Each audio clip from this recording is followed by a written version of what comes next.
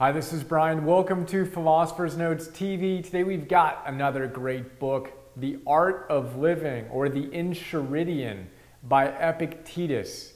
Old school classic, one of three Stoic philosophers we profile. The others are Marcus Aurelius and Seneca, as you know if you've watched those episodes or read the notes.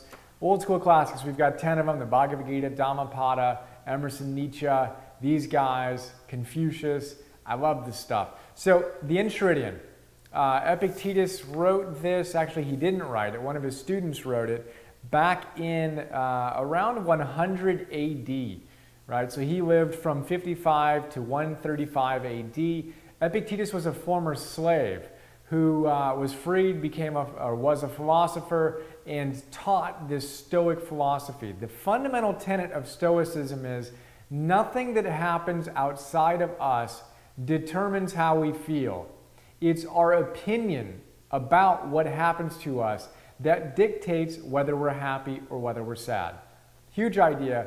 As you know, if you've watched many of these, we talk about this all the time. It's principle number one of my philosophy, optimism. We've got to be able to step in between the stimulus and our response. In the note, I talk about this. I talk about Buddhism, as we often do when we talk about this theme, the idea of emptiness. Everything is empty. Nothing has any inherent meaning other than that which we choose or habitually give to it. Traffic has no inherent meaning. It can make me really excited because I get to spend more time practicing my breathing or listening to different things or whatever it is, or it can make me irate, because I think I should be able to get from here to there in whatever time frame I should be able to get there in. But it's neutral, it's empty. Our response is going to dictate how we feel. Jack Canfield talks about it. He says E plus R equals O. Event plus response equals outcome. Too many people think the equation is E equals O. Event equals outcome. No, event plus response equals outcome. There's always, as Osho says, who we cover here and who we talk about in this note, we have a responsibility.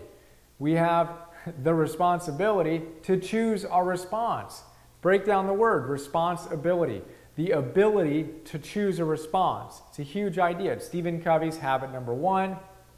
Again, we talk about this all the time. That is the fundamental tenet of Stoicism. It's what Aurelius, Seneca, Epictetus talk about. It's one of the reasons why I love them so much. It's one of my favorite philosophies easily. So, plus I just love the whole idea of Roman antiquity and Greco-Roman culture, a whole other conversation. So another big idea here is Epictetus says, you know, you want to get in the flow of life, right? If you want to be tranquil and peaceful and happy, get in the flow of life. And he says, wish that the things that are happening are what you want, right? So don't wish that what you want happens. Wish that whatever's happening is what you want. Tolle says it in a different way. Tolle says in his Power of Now, which we're going to do soon, he says, whatever's happening to you in your life, particularly the most stressful stuff, accept it completely and act as if you wanted it to come into your life. Act as if you asked for it, you requested it. For whatever reason, getting laid off, you wanted that to happen for whatever reason. It wasn't quite the job that was really fulfilling your soul. It was going to give you a time to check in and really see just how strong you are and to get challenged by the universe to step up and honor Nietzsche's idea that what doesn't destroy me makes me stronger, right? But the idea of consciously choosing the most empowering response is a big one because we always have the choice. And why not choose the most empowering response possible? Much better than choosing the disempowered, helpless victim response, which is going to lead to all the things we don't want. Depression, anxiety, our health is going to fall apart. That's not a surprise. Those are tied together. The healthiest people, the most vibrantly alive people, are the ones who feel most empowered, who know that they always have a choice in how they respond to the situation. Byron Katie talks about this as well in her book, Loving What Is. We talk about that in the notes as well. You can check out the note for more. But she says, the healthy mind, if your mind is pure, if your mind is healthy, what is what you want. And to argue with that is insanity. To argue with what is, she says, and I've mentioned this a few times in these episodes, arguing with what is like trying to teach a cat to bark. It doesn't make any sense.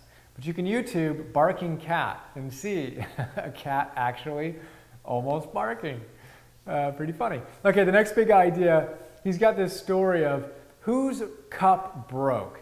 So imagine that your neighbor's cup broke, or your neighbor's car got stolen, or your neighbor's bike broke down, or your neighbor's wife got sick, right? Imagine these things happening to someone else. You know, they happen and you very philosophically and stoically say, well, those things happen. You know, cars break down and bikes are stolen or vice versa, and people get sick and eventually die, and these things just happen. You have a very stoic attitude about it. Epictetus talks about this in some old school language that we have in the note. Now, imagine that those things happen to you. Your car gets stolen or breaks down. Your bike is stolen or breaks down. Your wife or partner or spouse or husband or whoever, your child, gets sick. All of a sudden, all of that stoicism, all of that philosophical equanimity goes out the window when it's your stuff. And he says, wait, pay attention, because the truth was those things happen. We need to honor the fact that that's just life being life and happening. We want to be able to take a perspective where we can see those things happen and literally be able to respond to it with a level of equanimity. Of course, we have compassion and passion, hopefully, in all scenarios, but we don't get caught up in the emotional turmoil and get into the victimhood of it. Things happen in our lives, but again, we always have the choice, and it's often helpful to imagine that story. I talk about the fact that at my Vipassana meditation retreat, S.N. Goenka tells basically the same story that I just shared about someone's watch being broken and their wife cheating on them or whatever. It's amazing what happened, the difference between that happening to someone else and that happening to us. Pretty funny stuff. Okay, so then the next big idea I love, he says, whenever someone criticizes you, right, don't get defensive. So someone criticizes whether it's your hair or your driving or your clothes you're wearing, or says you're not too intelligent, or you made this mistake or that mistake, or whatever the array of possible criticisms are. Rather than defending yourself to them, say, oh, but if you only knew all my other faults. Right? So someone's criticizing you. The natural tendency is, oh yeah, well, you know, screw you too, or whatever the attitude is, right? We get defensive and we tend to want to lash back. He says, no, wow, yeah, you know, yeah, you're probably right about that. And gosh, if you only knew my other faults. I just think that's the funniest thing in the world. If you only knew my other faults, and I like to joke about that. We could talk about all my other faults for weeks, right? So let's not get into a discussion about just that one. You know, we've got all these other things we can talk about. And just take it lightheartedly. Quit trying to be perfect. No one's perfect. Rumi tells us there's no worse pretense than this pretense of perfection. Abraham Maslow says there are no perfect human beings. And there are never going to be any perfect human beings. Tal Ben-Shahar, The Pursuit of Perfect, one of my favorite books we cover here. Don't worry about perfectionism. Become an optimalist. Seek to optimize your life. Optimize your life. Our ideals are guiding stars. They're not a distant shore we're ever going to get to. One of my favorite visions. Don't think we're ever going to get there. We're simply being guided by our ideals, and moment to moment we can strive to live in more integrity with them. Good stuff. So lastly, Epictetus talks about the fact that we shouldn't call ourselves a philosopher. We shouldn't, when we're at dinner, tell people how to eat. Rather, we should be what we want to be and silently go through our days being the change we want to see in the world. That's what the world needs more of. Now, I call myself a philosopher, and I talk about this in the note, because I think we've lost the meaning of it. In his era, a philosopher was known to be a lover of wisdom. Philosophia, that's love of wisdom.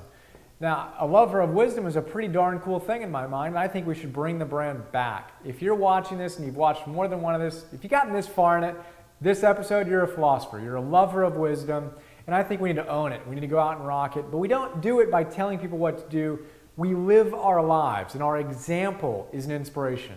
As I say often, the world needs demonstration more than it needs instruction. Let's be the change, let's show our radiance, and live these ideals, and have another great day. All right, that's enough time.